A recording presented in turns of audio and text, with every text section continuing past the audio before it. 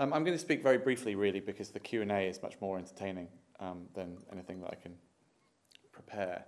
As has just been mentioned, I do an awful lot of stuff. I'm the Prime Minister's ambassador to TechCity. TechCity is the special name that we gave Shoreditch in East London. We've always called it Silicon Roundabout, but that was considered to be a bit too sarcastic. So it was renamed TechCity, and I'm also a member of the European Commission high-level group on media ownership and plurality, and I'm in part of the big military investigation into cyber warfare and lots of other things. So we can talk about pretty much anything to do with the internet. As the editor-at-large of Wired magazine, I'm paid to live 6 months in the future. And many of you won't know this because obviously we're not there yet, but in about 5 months' time, we'll find that PowerPoint is going to be made illegal. So I don't actually have any slides to show you, but I'm sure you'll be quite glad of that. I've been asked to talk about innovation and policymakers. And I think it's the word innovation and innovators is the kind of the bane of my life, to be honest with you. Because innovation is the thing that all policymakers and politicians are really striving for. They are continually talking about people to innovate. You have to innovate. If you read any business magazine, it's all about innovating. It's all about the top 50 most innovative companies and all this sort of stuff. It's almost a meaningless word. Everybody is striving to be innovative.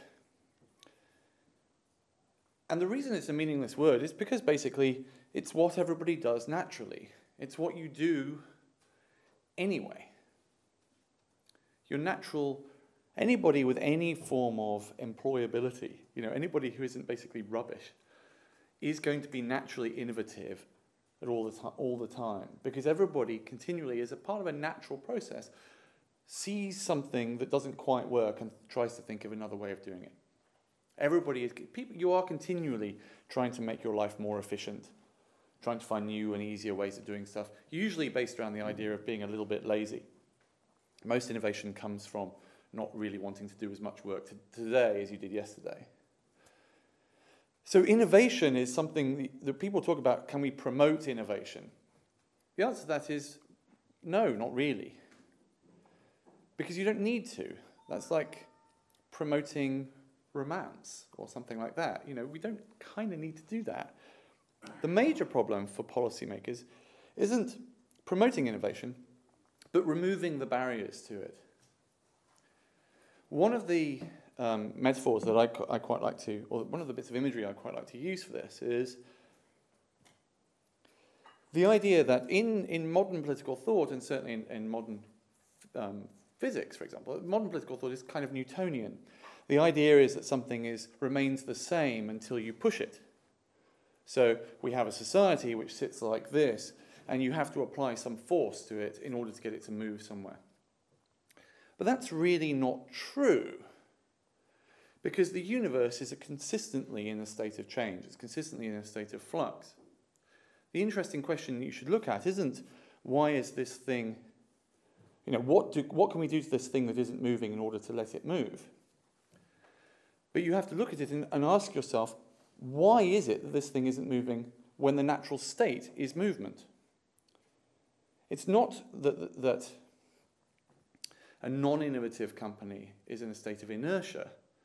It's in a state of being held back. And that's the fundamental policy issues, is what can we do to get out of the way? Now this really comes down, I think, to 2 or 3 things. There is, of course, a series of legal issues. There are some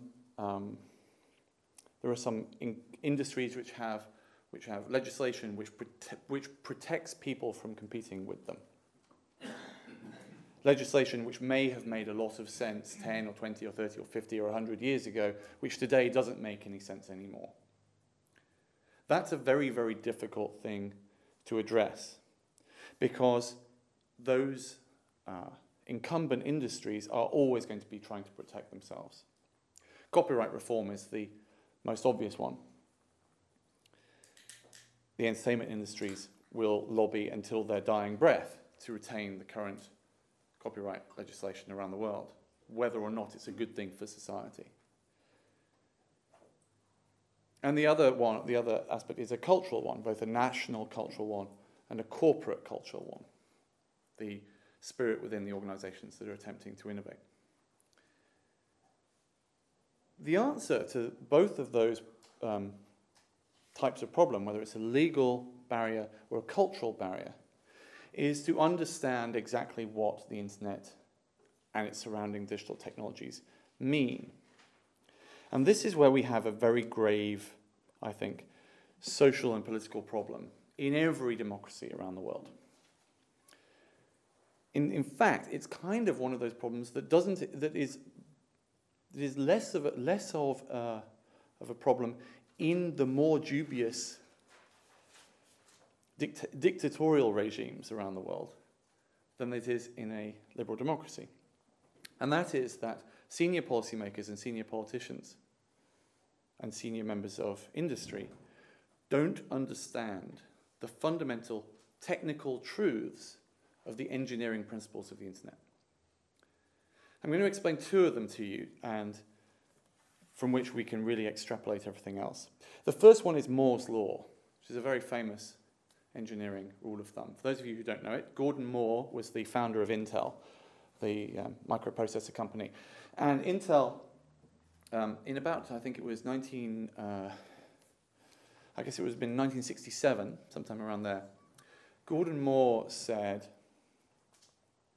he looked at all of his engineering, and he looked at the products they were making. He said, this is interesting.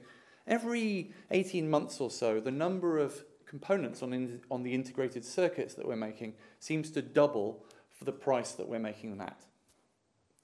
And he extrapolated that out, and he published it as a maxim, which was that every 18 months to 2 years, the number of components on a microchip for the same price would double, and which was then taken to be the power for a given amount of money would double every 2 years. This seems to have held true, and is predicted to hold true for the next 20 or 30 years, up into the very limits of subatomic physics. What does that mean? Well, imagine you've just become Prime Minister of Great Britain, and you're David Cameron, and you're walking to Downing Street last year, and you've got an iPhone in your pocket. You may or may not, I don't know. iPhone in your pocket. Say you get 2 terms. If you get 2 terms, 8 years, that means the iPhone in your pocket when you leave office and go into private life will be 64 times as powerful as the one as you have in your pocket when you started work. Or a phone, the equivalent power of the iPhone in your pocket when you started, will be 1/64th the price, which basically makes them free with cornflakes. Which means that any technology policy that you make today that you foresee as being on the statute books for the next 20 or 30 years has to deal with the fact that the technology it will be addressing will be hundreds of thousands, if not millions of times more powerful at the end of the legislation's life than it is during the time when you're actually writing that legislation. The same thing for building buildings. How old is this building? What, 100, 200 years old? Roughly? Right? So if you're building a new building today, the Shard in London, for example, which I can see on the horizon from my house, biggest building, tallest office building, because apparently the Eiffel Tower is bigger, much to everybody's great distress. Huge big building, on the south bank of the Thames. That's being built as a skeleton on which technology is going to be hung. The practicalities of building an enormous office buildings are that you're going to hang technology inside it. But that building is being built with the idea it's going to be there for 100 years. Which means that as an architect and as a builder, you have got to deal with the fact that the technology that's going to be hung inside that building will be tens of millions of times as powerful than the technology we can currently think of today. Never in the field of human history have we ever had to make medium to long-term decisions based on technologies that we can't possibly even imagine. When this building was built, you could possibly imagine a, slightly better suspension on your horse and cart. You might have imagined having a slightly nicer horse, maybe better glass, something like that. But it would have been a very simple decisions to make. But Moore's law and the equivalent ones for bandwidth and for storage and all of the other things really do mean that you have to think through policy on the basis that the stuff that's possible, the stuff that you can think of today, even if it's impossible, will be possible very soon. Many, many, many mistakes have been made by industry, specifically discounting the ideas of certain technologies on the basis that the first version of those technologies were a little bit rubbish. Digital photography is a very good example of this. The first digital cameras were very, very rubbish. And so Kodak looked at them and said, nobody's ever going to want a digital camera because they're rubbish, and we make amazing slide film. And Kodak went bust. And Instagram is worth $1 billion, which doesn't even make cameras, in the same week. If anybody is ever coming to you with a technology which exists but is a little bit crap, it's going to be really, really amazing in a few years' time, simply through force of processing. If you ever find yourself ever doing a bit of social science or something that requires doing, say, 6 years of sums, you only need to do something that requires 6 years of computation. The best thing you could possibly do is go and sit on a beach for a year. Because if you sit on a beach for a year and you then buy your computers, those computers will be able to do it in the sum in 3 years. And 1 year on the beach plus 3 years is 4 years, which is 2 years shorter than the 6 years would have taken you a year before. The fact that people don't understand that fundamental thing of the speed of technology or the halving of price every year is a major problem. The second major problem is the fundamental non-understanding of the inability to censor the internet.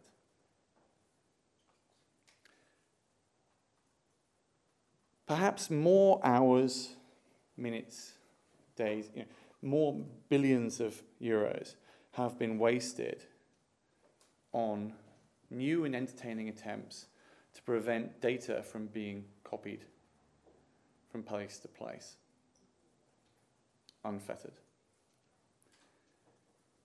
Whether you're talking about digital rights management and the idea that you shouldn't be able to copy a DVD or a piece of music, or whether you're talking about a censorship regime to prevent people from looking at a particular type of information online, or a particular type of imagery, or accessing a particular information source. The fundamental nature of the way the internet is engineered means that you are wasting your time. You can argue for the moral or ethical or legal right to attempt to do it. You can instantly destroy the argument by raising the spectre of child pornography. You can instantly have a plea to, but what about the terrorists? You can have all of those things, but the fundamental issue is that the internet is based specifically around the idea that you can't do this. There isn't anything that a nation state can do to prevent people in that nation state from accessing information that they want to access without that nation state becoming North Korea. Technically, it's just not possible for very good mathematical reasons. Until we get to a point where policymakers and politicians can accept those two fundamental truths, the fundamental truth of Moore's law and the fundamental truth of the uncensorability of the internet, then we will forever spend our time railing against the tide instead of riding it like a glorious surfer. Once you've got that, though, and indeed, well, actually, as an aside, I think one of the reasons why there has been a increasing lack of respect for the political culture across Europe from people under the age of about 35, and certainly under the age of 25, is because those people are fundamentally, I don't want to use the phrase digital natives, but fundamentally at ease with these sorts of technological truths. And whenever they see a major political figure stand up and say the opposite, they instantly lose respect, not just for their technological policies, but for any other policies. It's like when you read a newspaper, and you've been reading a newspaper for a while, and then you find an article in it that's about something that you understand very deeply, and you realize that actually journalists are kind of a bit rubbish, and it makes you then doubt everything else you read in the paper. It's very similar to that, but at a broad cultural level. That age gap is going to become a major problem over the next couple of years, I think.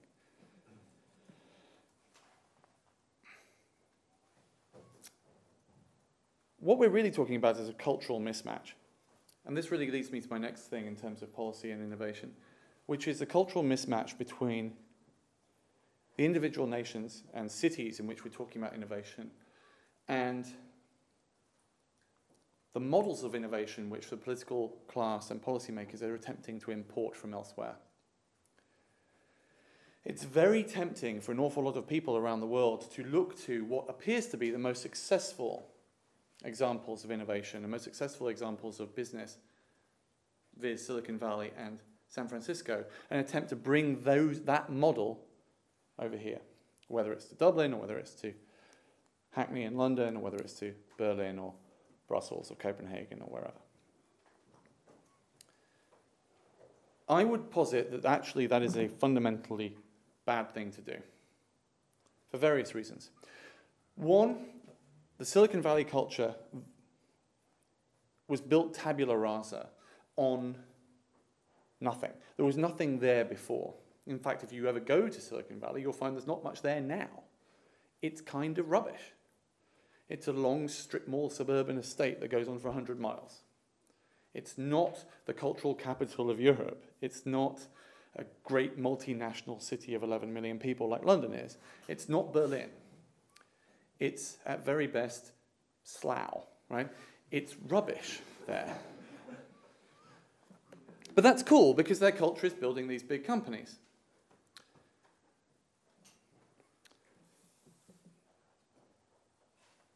But they've decided to maximize their economy based on numbers, based on targets which are culturally right for Northern California and for Northern Californian Bay Area small towns. And attempting to bring those cultural values into cities which already exist and have already existed for thousands of years, with their very deep cultures, whether it's Dublin or London or wherever else, creates a fundamental mismatch. Creates a lot of noise, but that noise are two cultures rubbing up against each other. Instead, what I think is necessary is to work out exactly what it is we should be measuring first. What I mean by this is quite interesting. You've heard the phrase about smart cities, capital S, capital C. As if you haven't, smart cities is this technological idea where if you take a city and you fill it full of sensors and interconnected, internet-connected devices that can measure stuff, whether that's air quality or traffic flow or pedestrian pavement density or any of these things, and you make that data freely available to anybody to access via their mobiles usually, then that will give people the ability to optimize their own behavior. So, say it's a Friday night, and you're here in Dublin and you want to have a particular type of night out. Say you want to go where everybody else is, then the smart city ideal would be that you could fire up the Dublin pavement density app and you will be able to see a map of, the local area, sort of a heat map, and you can see, oh, well, there's a whole load of people on the pavements here, here, and here, so that must be where the party's at. Or you might decide that actually the last thing you want to do is hang out with a load of drunk people, and so you look on the map and you find where it's quiet. Or you want to get home early, you want to get home quickly, and so you look and you're in London, you look on the map and you see the real-time data coming from the tube and the bus network, and that enables you to change your plans. That's the smart city ideal. Very compelling. And it has lots and lots of vendors, mostly American vendors, who are selling this stuff. But if you read their advertising bump, what's really interesting is the stuff that they think you should be optimizing. So IBM, for example, who are really big into smart cities, are very much in their advertising stuff, they're all about transit. They're all about getting you to your cubicle from your suburban home as fast and as sufficiently as possible and back again. Whereas actually the thing you might want to be optimizing as a community is meandering to work, or going to work the pretty way, or cycling, or pavement cafes, or pretty girls on bicycles, or whatever it is that you want to optimize as your city, as your community. And the fundamental issue you have there is that the cultural values that the smart city type projects are set up to optimize are the cultural values of the vendors that sell the technology, and not the cultural values of the community within which they are set. And this is the same thing with inward investment and innovation management, is that there is a grand temptation to look for something which has a big number around it, San Francisco, for example, and take their system and plonk it on top of your existing community, without asking that existing community, what sort of community do you want to live in 10 or 15 or 20 years' time? And it's not enough to say, it doesn't matter what you want to live in, we just need the money.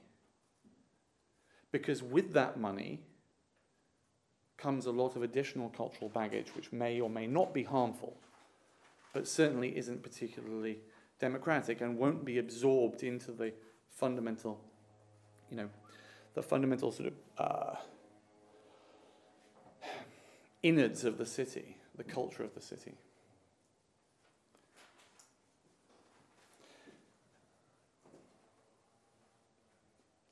So just to take me on to the last thing before we go into questions, and you can tell me I'm wrong and we can argue it out. Innovation really comes from getting out of people's way and allowing them to continue forward. And the most common ways of getting into people's way as policymakers is to fundamentally not understand the implications of this sort of technology, because the implications are terrifying. There isn't an industry that the internet has touched which hasn't been utterly destroyed by that contact and completely rebuilt. Everything from the travel industry to the music industry to journalism to politics itself is just eaten by the internet and spat out the other side. Completely changed. But that's going to happen.